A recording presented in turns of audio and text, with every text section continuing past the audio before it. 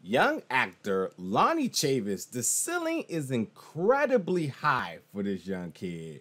And I can't wait to see what more and more is in store for this career. But we're going to talk about the new film that he's in that's going to be releasing very soon. And this review coming to you right now.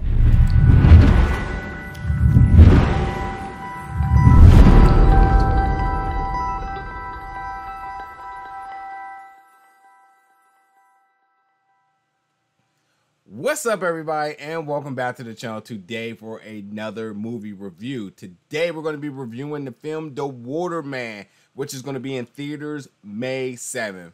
I enjoyed this film incredibly. It's a really compelling story. The cast is phenomenal, and overall, I like how it had a sort of a teen or young kid feeling and storytelling, but really for all ages. There's a little bit of something for everybody in there. It does truly explore some really deep things that a lot of us potentially may have been through in life.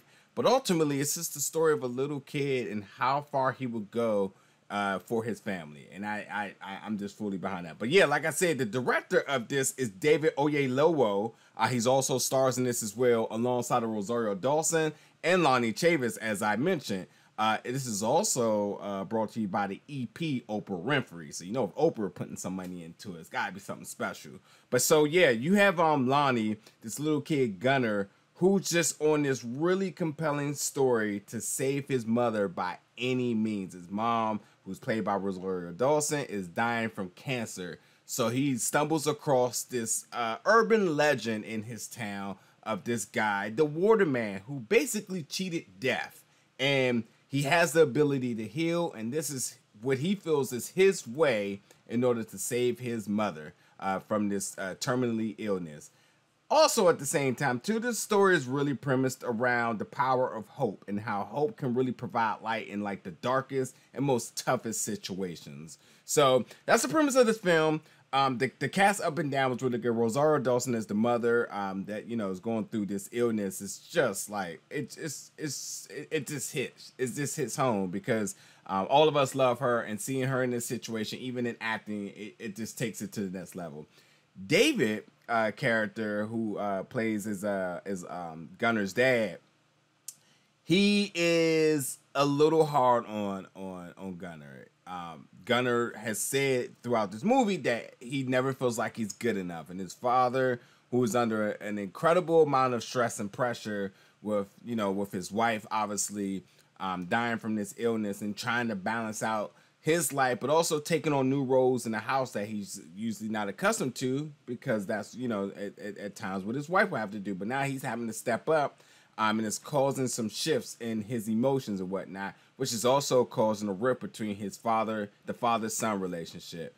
And then at this point now, we find him really go to the depths of everything in order to find his son, who goes out on this journey, basically goes missing.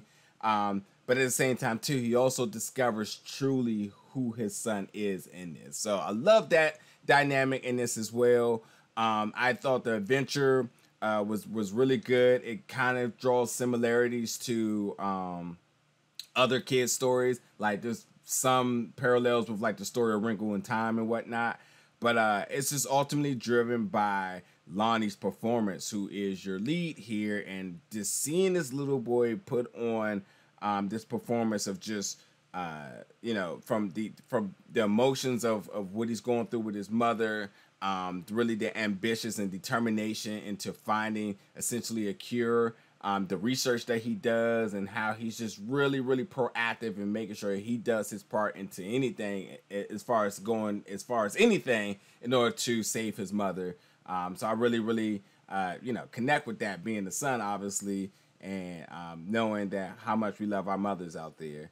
But nonetheless, I was just really surprised at how much I liked this film, because I knew this film was going to really be, towards that kid audience, but it also surprised me that it really was for everybody, because it never felt kiddish at all. It just was just led by young actors and actresses, and ultimately told a story that everybody should be able to find something to connect with. So it's a fantastic movie.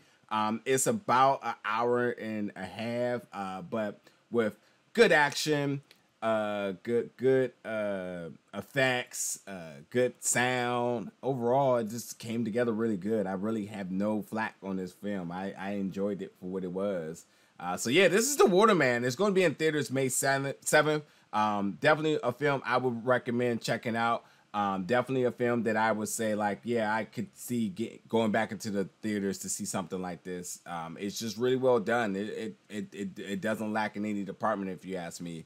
I think everybody will enjoy it, and I think it definitely might hit home for some people because again, it's just, you know, that father-son relationship, and both of them doing whatever they can, considering the circumstances that are at hand, and they really ultimately roads that lead them back to each other.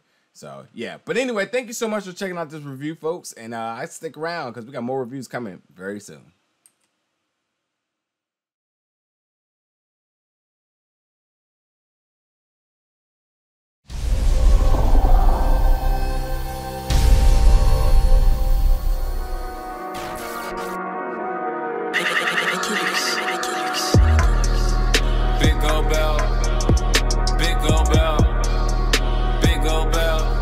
All I really